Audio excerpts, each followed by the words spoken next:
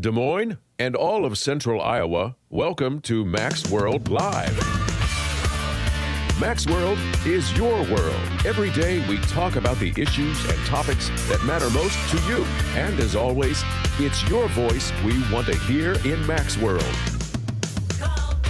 So join the conversation by calling 515-244-0077. And now, here's the host of Mac's World Live, J. Michael McCoy.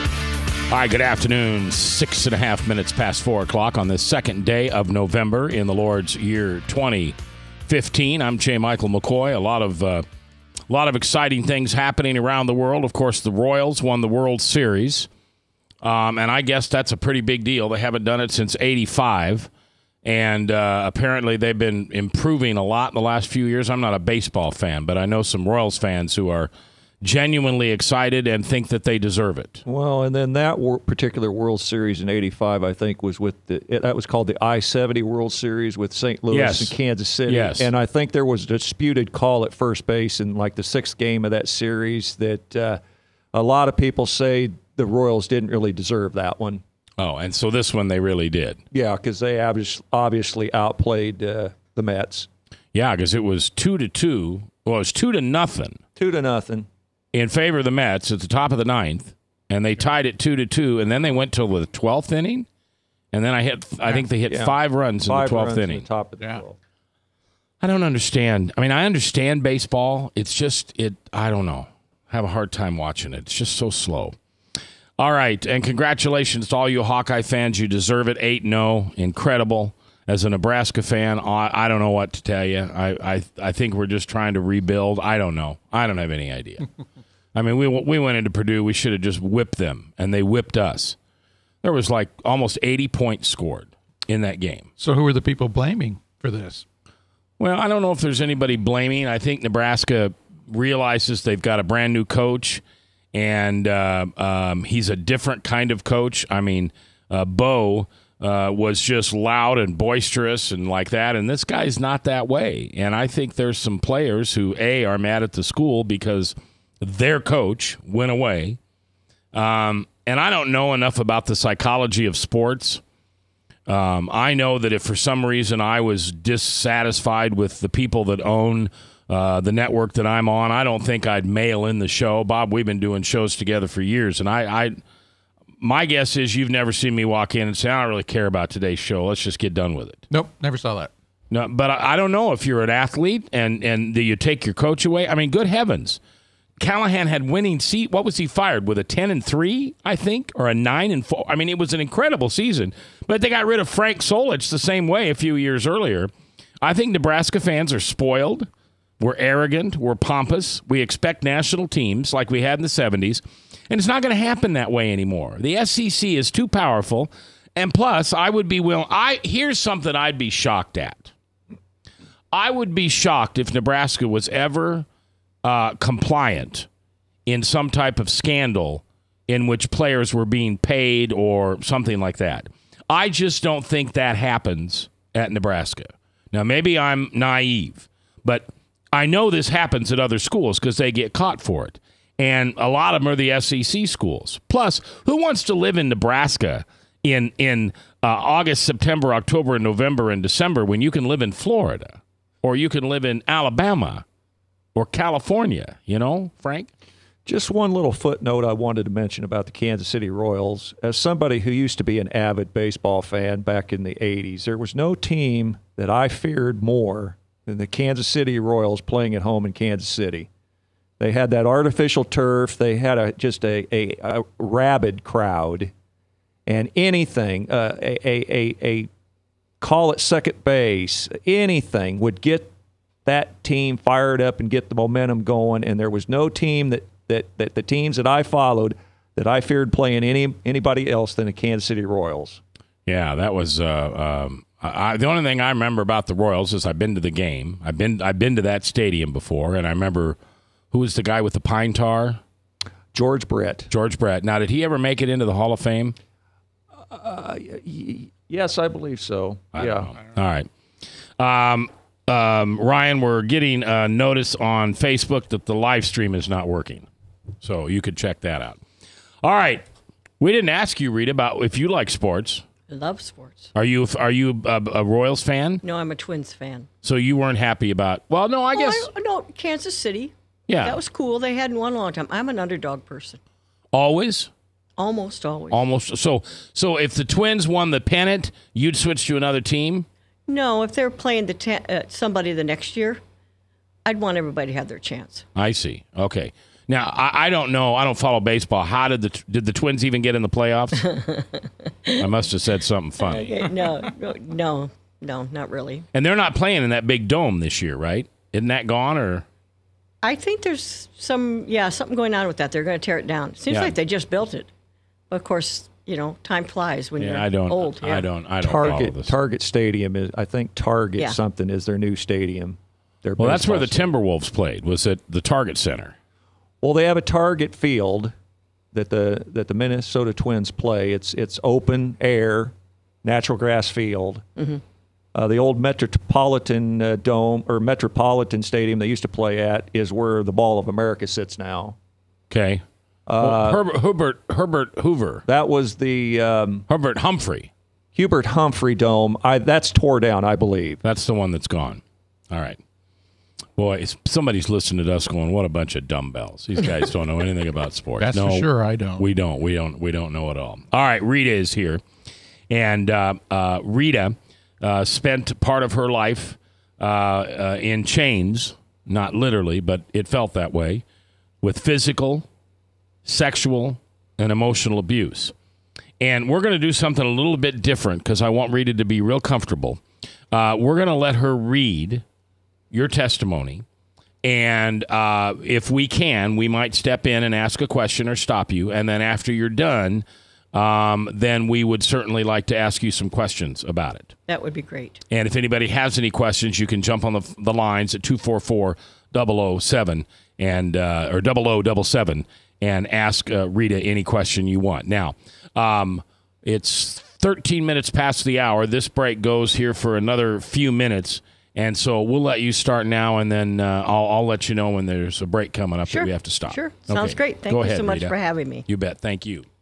Hi, my name is Rita, and I'm a grateful believer in Jesus Christ. I'm a survivor of physical, sexual, emotional, and spiritual abuse. I struggle with codependence, isolation, and self-reliance. I was born in South Dakota to teen parents.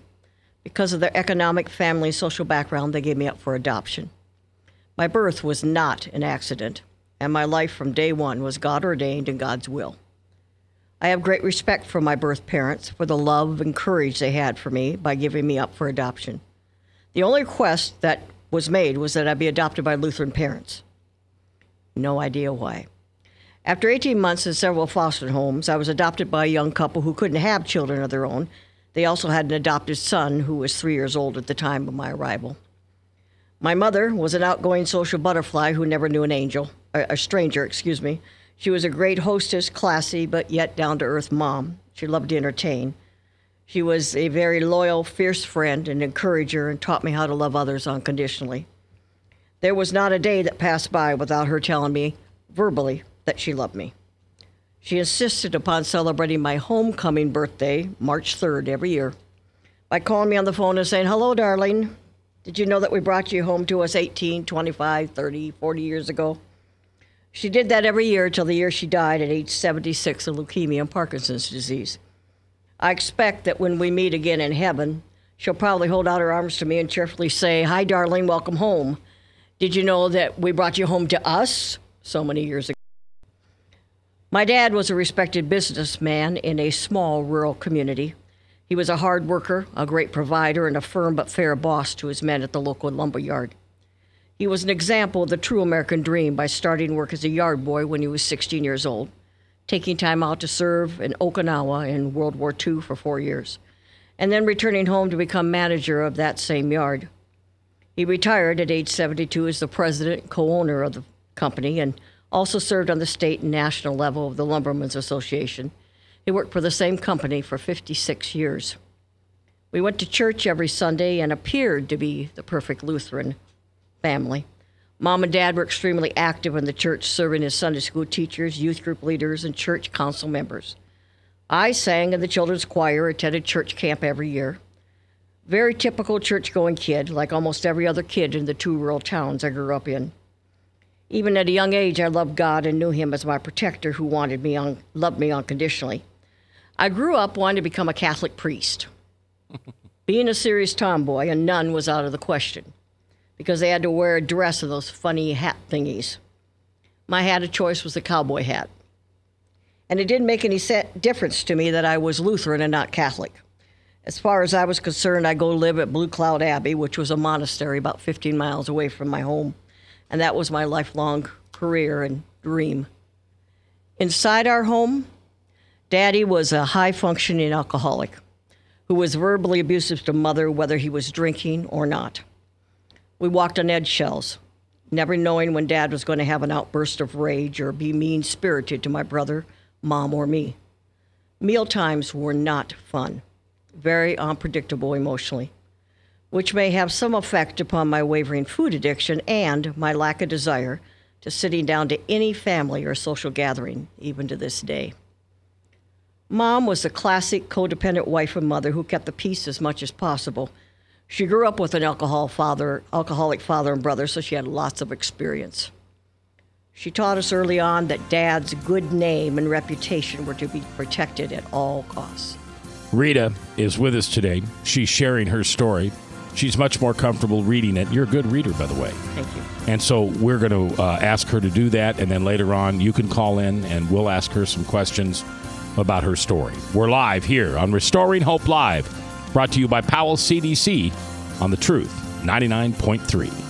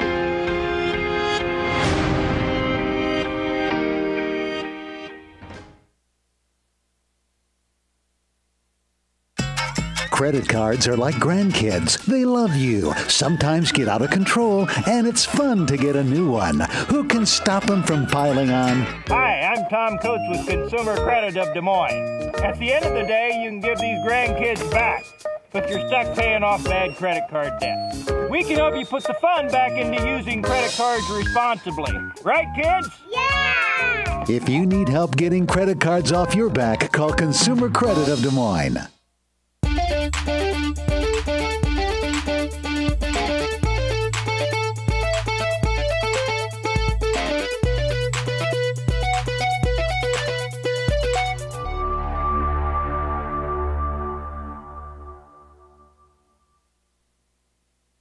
Hi, my name is David Burrier, your Hope Coach.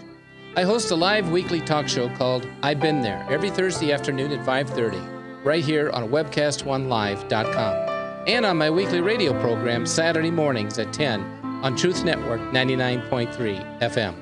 I interview common everyday people who have survived incredible life challenges and who testify to God's faithfulness in the midst of their storms. So join me as we bring a message of hope and encouragement. Everybody needs hope. I know, because I've been there. Whether you're 10, 25, 50, 80 years old and beyond, everyone needs to live within their means. I'm Tom Coates with Consumer Credit of America. For almost a quarter of a century, we've helped people of all ages learn to manage their personal finances to benefit them far into the future. When problems arise, we've got the experience you need to make those debt problems go away. Got financial problems? Call Consumer Credit of America. From the RE/MAX Real Estate Concept Studios, this is Webcast 1 Live.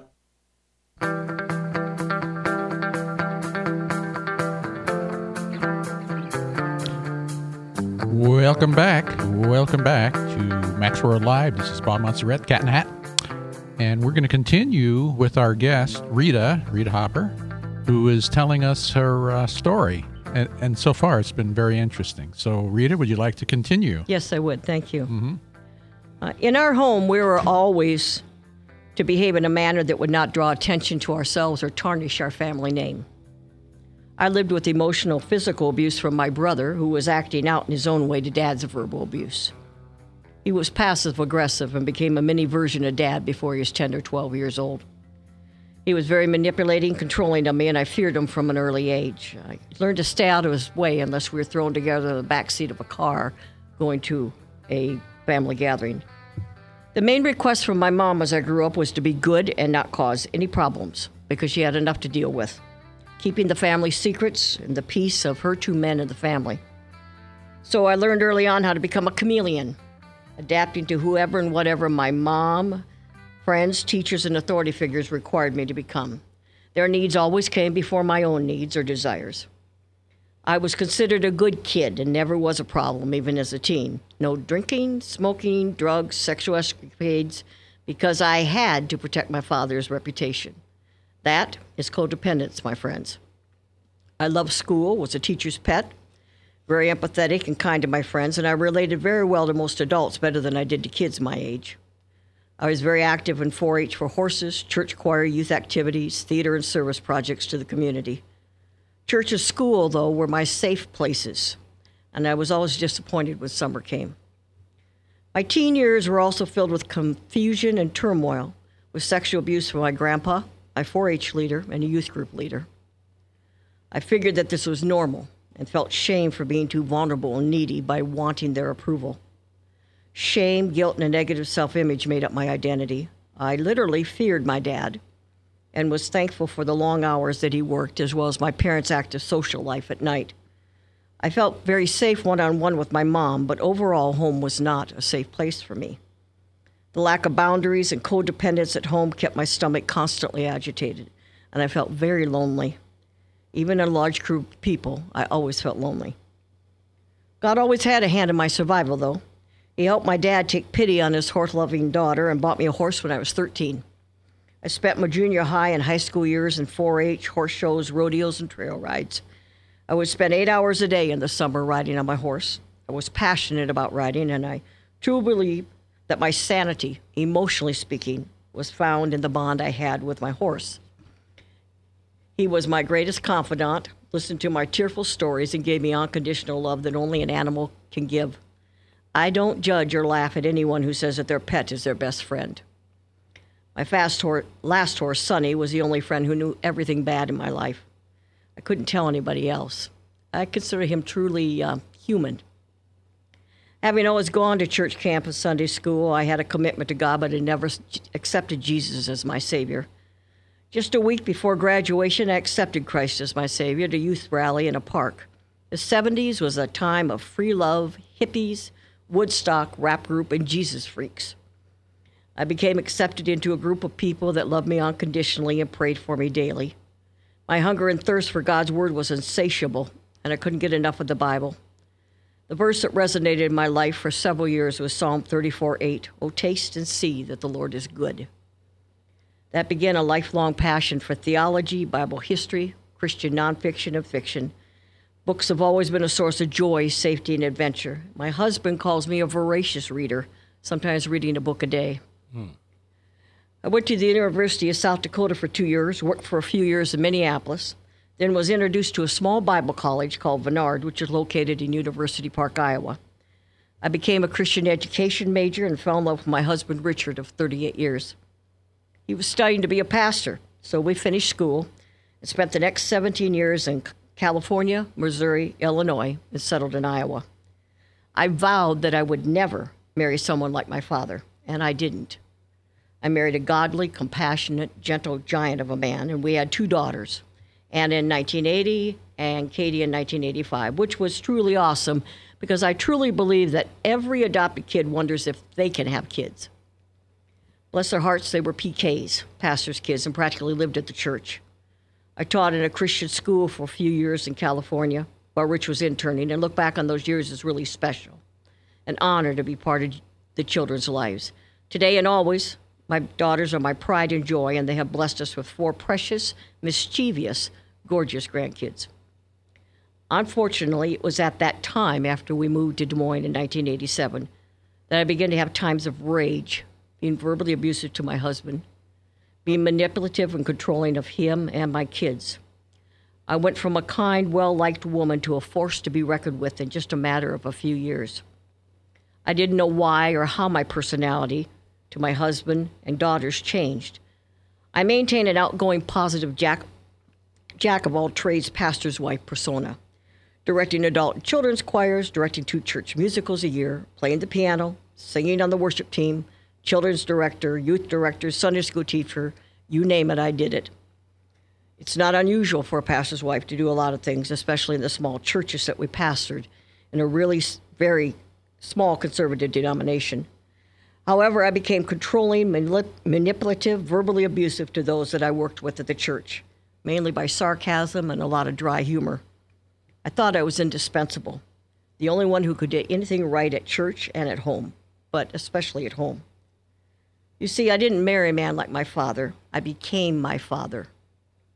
Not by drinking or drugs, mind you, because my verbal and emotional abuse didn't need any chemicals to alter my behavior from congenial to downright nasty. I was a pleasant, outgoing, compassionate person at work, but at home I was never satisfied. I was critical, angry, sarcastic, and negative to my girls and husband. After many years of that behavior, I realized that I was not a very nice person. I communicated by instilling fear within my girls. I wanted them to be seen and not heard, like my parents had wanted of me. I was judgmental, critical, domineering, self-seeking, but could also charm. I was a wonderful manager at my job, outgoing and friendly. However, I started to lose sight of who I was. Or maybe I recognized that I didn't know who I had become or why. I became depressed, isolated, dreading family time, sick frequently with stomach issues. And I adopted the proverbial, if mama ain't happy, no one is. God put us in the right church at the right time and the right job to allow me to seek counseling from the senior pastor of our church. I was approaching my 50th birthday and realized that my husband feared me, never talked to me unless he had to. I made my girls walk on eggshells. They never knew what was going to come out of my mouth, sweetness or bitterness. In my search for answers, I came across these verses in James that spoke directly to me about my behavior and what was acceptable in God's eyes. James 3:1-12 says, "We all stumble in many ways. Anyone who is never at fault in what they say is perfect, able to keep their body in check. When we put bits into the mouths of horses to make them obey us, we can turn the whole animal.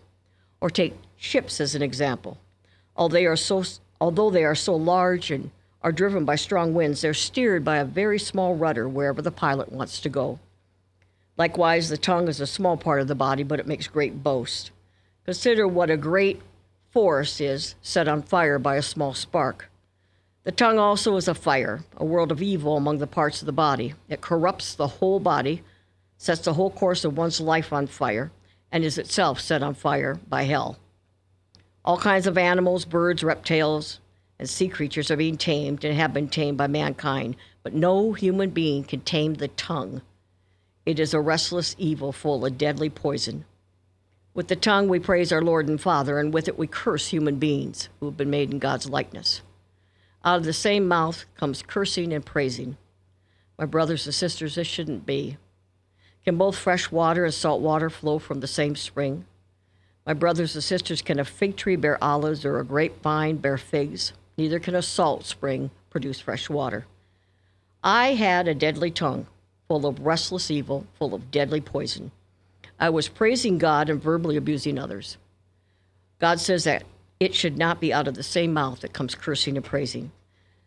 There would not be any fruit as long as I was poisoning it with my mouth, thoughts, and behaviors. I could not expect it to be used by God to reach others if I was speaking kindness out of one side of my mouth and bitterness and verbal abuse out of the other side. That, my friends, is hypocritical. It's not biblical. I sought out counseling from our senior pastor, who promised me that if I got to an area of concern that he wasn't professionally equipped to help me, that it was beyond his knowledge or understanding, he would refer me to a therapist. As I listed areas in my life that I wanted to change, the list got longer and longer. The negative behavior far outweighed any positive behavior. We started peeling off layers of the onion, so to speak. I realized it was not normal to have been inappropriately touched by your grandfather, your 4-H trail ride reader, your director of lay ministry, past boyfriends.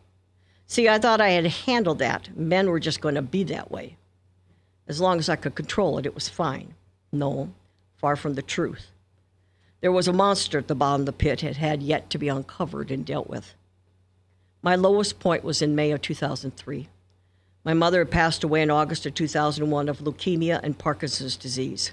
That had left me to care for my father, who was living 7 hours away from me.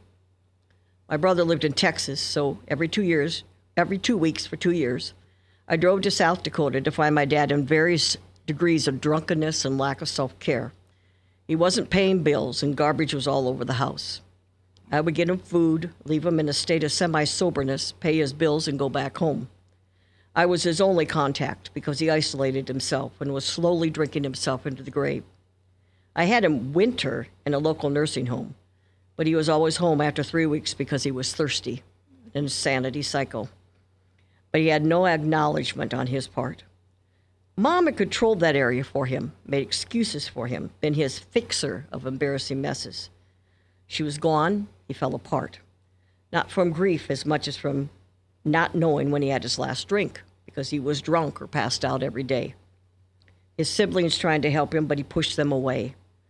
I was his daughter, and it was my responsibility to care for him, still protecting his image. Trying to reason with him, but alcohol was the best friend, and he became more belligerent and mean. In May of that year, during a personal time of worship at my church where I'd been praying,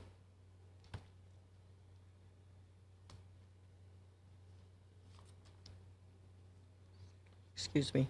That's all right. Just take your time. Rita is looking with her sheets, as she has, I think, 8 sheets back and front, and she's sharing her story with us today, her testimony, by reading it, which makes her much more comfortable. And we'll get an opportunity to ask questions a little later, should there be any. I would tell you at this point, I think she's done an excellent job of reading. I'm sorry, let's back up. She's done an excellent job of writing her testimony in a way that it can be very easily read and delivered. And I don't know if anybody ever told you this, Rita, but you read real well. I even had a listener say that on the website. So here's what we're going to do. We're going to take a break. Sure. And when we come back, Rita will continue to share her story with us. Very well written, very well spoken, and we'll get that opportunity to hear that later. Do want to remind you it's the second day of November, and that means Steve Deace is back. For some of you, that's good. For the others, well, we know how you feel. He's live tonight, 8 o'clock to 11 o'clock, here exclusively on 99.3 KTIA, which is the truth. And this is a radio station, in case you just found it, we've only been on the air here in the Des Moines market for about 4 months. Previously, we had a 20-year history in Boone. The Federal Communication Commission allowed us to move into Des Moines, and we're very happy to be here. We are the truth, and I think you'll find that most of the time you'll agree right here on 99.3 The Truth. I'm J. Michael McCoy. We're coming back. From the RE/MAX Real Estate Concept Studios, this is Webcast 1 Live. I'm Brian Leach, owner of Service Legends, and my position is Chief Talent Officer. I'm Nicholas Wonderscheid. I am Bernie Homs. And I'm the Service Manager. Marketing Director and Client Relations Manager. Everything that we do is about ensuring that we exceed your expectations. Our clients are important to us. 100% satisfaction. We're not just focused on heating and cooling. That's the easiest part of our job, actually, is fixing furnaces and air conditioners. Everyone that we come in touch with, we want to improve lives. Bottom line is, we've got our installation guarantees, 25% energy savings guarantee, comfort guarantee, temperature selection guarantee, property protection guarantee. 100% satisfaction guaranteed, fixed rate or it's free. All of those guarantees are backed up with a 100% money-back guarantee to hold ourselves accountable to making sure that you get what you're after. Just fixing the problem today. If they have another problem 5 days down the road, It's still fixed right or it's free. We use what's called straightforward pricing. Our technicians are going to give you an exact to-the-penny price on what it's going to take before they move forward with any repair. That way you know what to expect. It's the same price every day. No surprises. If you get off work at 5 o'clock in the afternoon, you come home, you realize that, oh, my furnace is broken. Now you need to call somebody out that night. You shouldn't have to pay more for that. We're guaranteeing service 24/7. We run afternoons, evenings, nights, weekends. We're staffed to work that. Phone rings at 3 in the morning. You'll get one of our representatives answering the phone every time. We're not sending you out to Timbuktu in some call center. It's our Service Legend team members, our mission control team. I'll take a call anytime. And then they answer the phones the same way during the day as they do at night. It's a great day at your service company. How can we make you smile? That's the only way to provide true 24-hour service. When you're able to let somebody actually live in their home safely when they weren't able to do that before, where they don't have to stay up at night and worry about, is the heat going to come back on? Are we going to freeze the pipes? Is the baby in the room next door going to be sick because they got too cold? When you're able to help somebody overcome challenges like that, that's impacting a life. That makes a difference. I get goosebumps thinking about it. I love the team. I love the people that I work with. We have fun, but we work hard. I call them my ambassadors of legendary service. If you could just envision what that is, that's who we're sending to your home. They literally will call in, pick up the phone and call and say, hey, I want to talk to your manager. And I get on the phone, they're like, that technician that was at my house was the greatest technician ever. That's cool to me. We want to brighten people's days. Every person that we have going into the house has gone through an extensive background check. Drug testing, we have a very thorough interview process that 1 out of 140 people make it through. If we promise you something, that's what you're going to get, no matter what. We're here when you need us to protect the safety and comfort of your family. If you're not happy, we're gonna make it right. If we're willing to put 100% money back guarantee on what we do, what type of work do you think we do? Give us a call. We're there for you 24/7, 365 days a year. Enough said.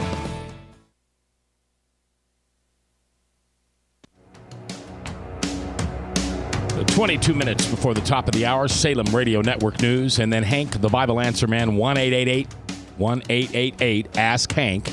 Now would be a good time to call in if you've got a question for Hank, as the phone lines do get a little stacked. But he's live here in Des Moines, Iowa, every day from 5 to 6, right after Max World Live. Steve Dace tonight, 8 to 11, and now we return to Restoring Hope Live with my special guest, Rita, who has asked if she could read her testimony, and then we could ask some questions later. And so, Rita, I'll let you continue. In May of 2003, during a personal time of worship at church where I had been praying, I was seeking God for answers. I desperately wanted the truth. God's word in John 8:32 says, "And you shall know the truth, and the truth will set you free." I wanted that freedom, even if it meant that the freedom was going to devastate me. God answered in love. And I began to have flashbacks of sexual abuse from my father, beatings from my brother. I remember crying out to God, "Oh no, don't let it be. Please don't let it be." But all the pieces started falling together. I knew that I was the way I was because I hadn't known all of the truth.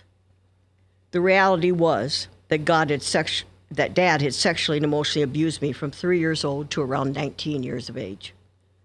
I had disassociated and stuffed it down deep. God had protected my child's mind by allowing me to not bear more than I could handle. While at church that night, I had a psychotic breakdown. I managed to contact my pastor and husband before totally spacing out. My pastor's trauma training was put to good use that night as he taught me back from flashback after flashback for over 3 hours. I was referred to a Christian counselor immediately, as well as continued extensive spiritual counseling with my pastor. My husband and kids saw me go from this strong, opinionated, caustic woman to an empty shell, fearful, lots of PTSD, helpless. I began therapy within 2 days, only not going into the hospital as I probably should have, because my youngest daughter was graduating in 2 weeks from high school and I wanted to be there. I had her party planned. People all over were coming. My dad and aunts and uncles were coming. So an action plan was formulated for the entire weekend with strong support from my pastor, my husband, my therapist.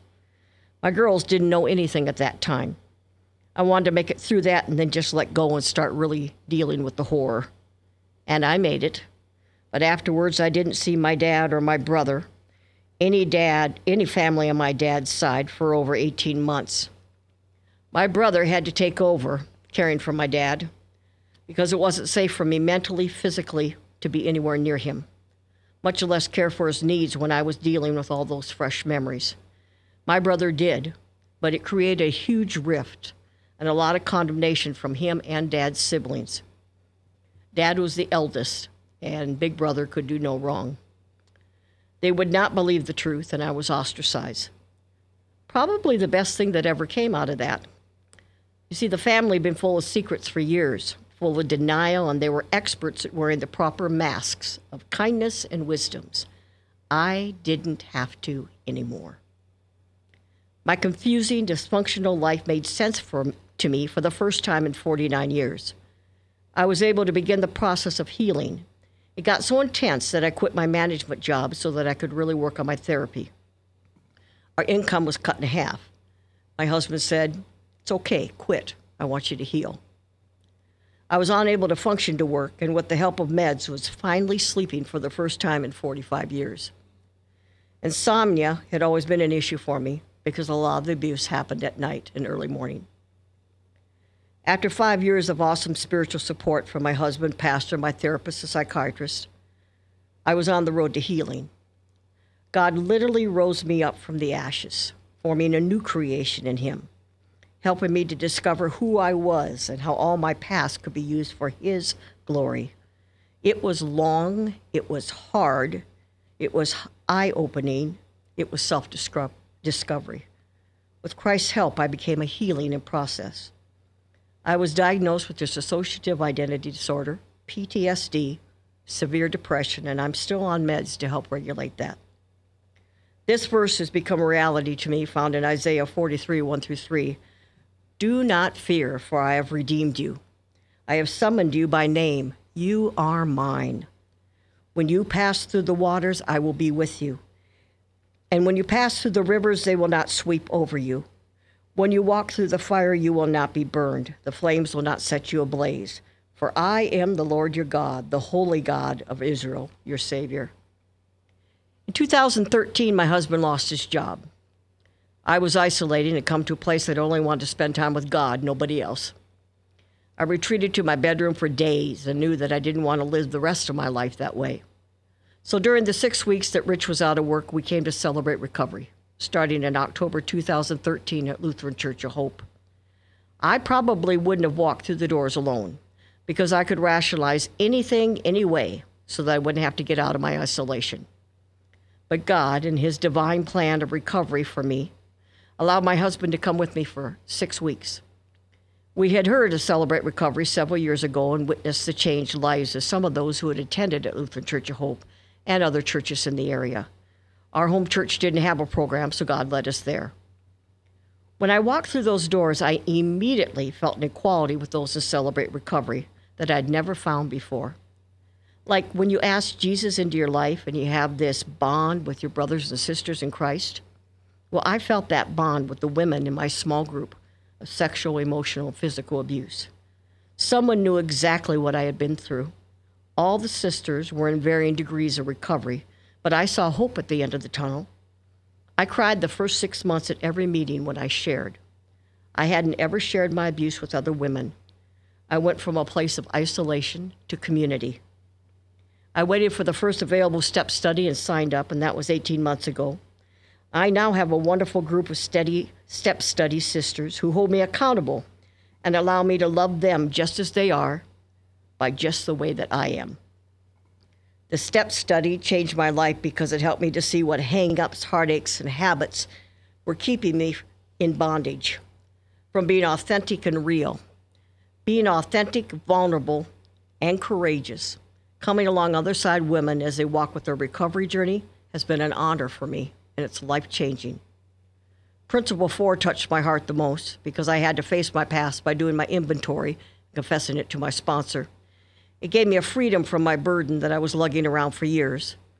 I was able to have a fresh start, a clean slate by confessing and then making amends. I have forever friends that I know that I can count on holding me accountable. I'm seeing others through Christ's eyes of love and acceptance now instead of mine. Daily quiet time of prayer is now focused on daily inventory, making amends if needed, and letting go of what I can't control.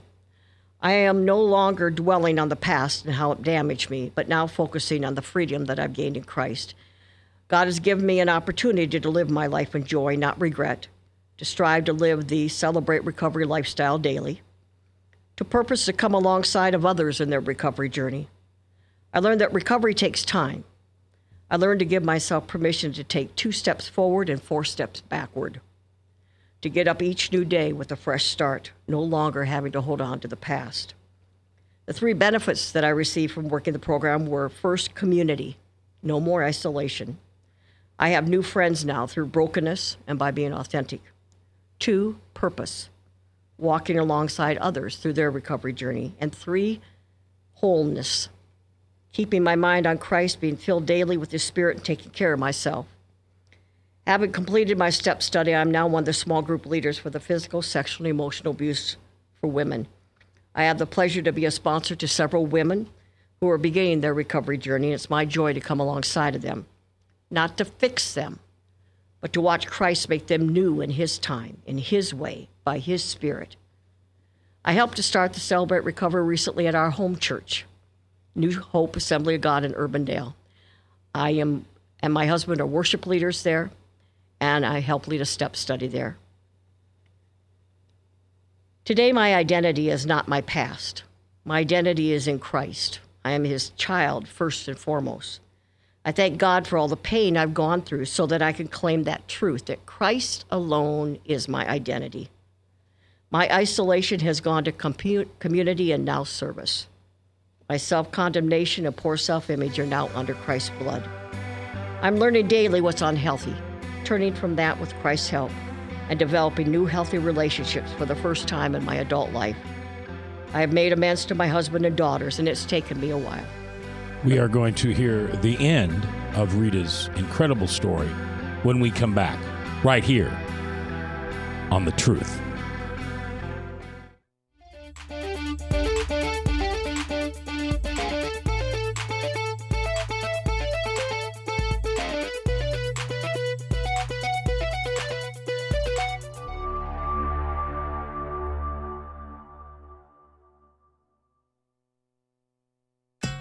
Credit cards are like grandkids. They love you, sometimes get out of control, and it's fun to get a new one.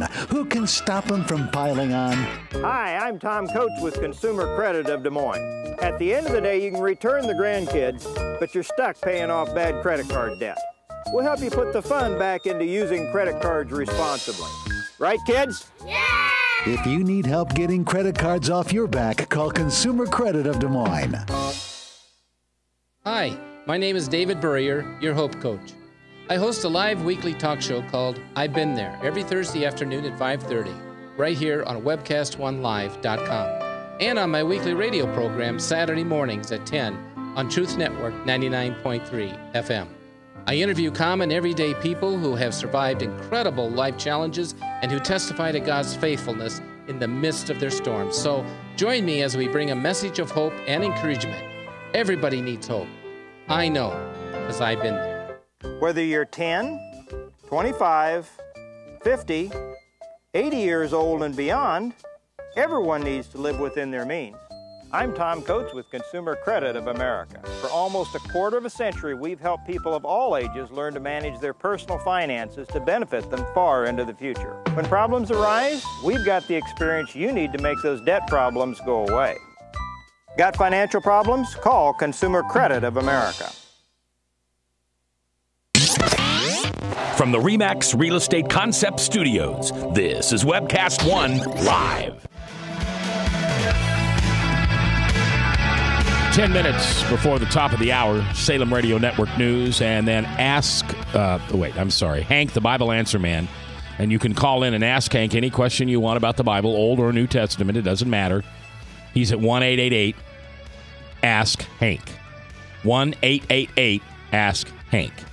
We're here today for Restoring Hope Live, brought to you by Powell CDC, and a lovely young lady by the name of Rita has been sharing her testimony with us, and we're coming to a present time and it all being wrapped up as Jesus would want it to be so. So, Rita, I'll let you finish your testimony with us, please. Thank you. The recovery lifestyle has changed my outlook on life and given me a purpose for the present and the future. God is beginning to heal my extended family relationships. I was able to spend the last years of my daddy's life having forgiven him. By that time, he had dementia and wouldn't have understood any kind of confrontation. He became a gentle, kind, compassionate person who lived and served others in a nursing home until he died at 87 years of age. He truly gave of himself with unconditional love and acceptance for me for who I was. I was privileged to be able to love him the way I'd always wanted to. It took 57 years, but it was worth it. He had the opportunity to confess his sins and make amends to those he hurt as much as he was able. I have full confidence that I'll see him and Mom when I go to heaven. I don't understand God's forgiveness, but I do know that Jesus died for every woman and man, those who abuse and those who have been abused. He forgives those who ask for it and washes them white as snow. I don't know how or why he does that. That's not my job. It's God's. My story may not be your story or how your recovery unfolds, and that's okay. God made us individually and will heal us individually. No two recoveries are the same because he created us uniquely special. However, I know that because of Celebrate Recovery and living it as a lifestyle each day, I can choose to live that day with truth, honesty, and by his spirit and strength. I'll never be strong enough on my own. I need to allow myself to be human, frail, make mistakes, own up to those mistakes, ask forgiveness, change my playgrounds and playmates if I have to, so that they are living the same kind of lifestyle I am. My new life verse is this, Isaiah 1:18, "Come now and let us reason together, says the Lord. Though your sins are as scarlet, they shall be as white as snow. Though they are red like crimson, they shall be as wool." Well, Rita, that was a wonderful story. You're a good reader and as well as a good writer. I think you quoted 3 Bible verses, James 3, 1 through 12, Isaiah 43, 1 through something, I didn't get that, and then Isaiah 1 and 18. Mm-hmm. I appreciate that you bringing those Bible verses into that. I have a couple questions. Frank, I know you do too. Go ahead. Well, just quickly, just more of a comment. I appreciate you mentioning forgiveness, and particularly when it comes to your father. You notice when it says honor your mother and father that your days shall be long, it doesn't say honor your mother and father except if he did or except if he didn't. We're required to love and honor our parents irregardless. So I appreciate your comments about the forgiveness aspect of what went on in your life. It took a long time. I never really mourned my mother because I had to care for my father right away. And I found out I was angrier at her for not watching out for me, even though she was a hawk. But, yeah, it didn't make any sense. Forgiveness is about freedom. Freedom in your own heart. Not about forgetting what they did, but so that you can go forward with freedom. You said at the end of your story that you and your father died at peace with each other. If he had not had Alzheimer's and had basically lost his mind, mm-hmm. I mean that in a nice way, do you think you would have confronted him yes. in a loving, gentle way? Yes. Yes. And you're at peace with that? Yes. I did confront him, actually, to be honest with you. Okay. But I wasn't able to do it when he was alive. I did it therapeutically when he was in his casket. And after a wake time, I asked the young man who I'd grown up riding horses with, I think I scared the bejeebers out of him, but I asked him if I could have a few moments. And then I laid into him. I told him what he had stolen from me and what he had done and how he had also hurt my daughters. And in the same voice was, I love you, I hate you, I hate you. So that really made a difference for me. But if he had been alive, yes. Would Daddy have actually recognized that he'd done anything wrong? No. But he did say to me several times in those last years, you know, honey, if I've ever done anything to hurt you, I'm really sorry. And that was good enough for me. Russ? I got to hear at the tail end, you're talking about forgiveness. How do you answer somebody who professes to be Christian? And I know Christians know the Holy Spirit, but I know the Holy Spirit doesn't know. No, it's just the other way around. the Holy Spirit knows all Christians, but not all Christians know the Holy Spirit. So what I'm getting at is if somebody says, yeah, I'm a Christian, but they can't forgive their own brother or sister for 20, 25 years for something that the other kin doesn't even know what it's all about because they won't ever talk about it. How do you approach somebody that says, I'm a Christian, but they can't forgive others? You know, it's okay. They need to do it in their own time and in their own way. They need to come.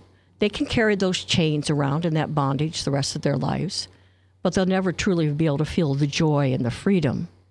So I purport that people who have been abused need to do it in their own time. They need to do it the way that works out for them. And if they don't feel they can, I have prayed this prayer many times. God, make me willing to be willing to be willing. And maybe that will be all they'll get to. And that's okay.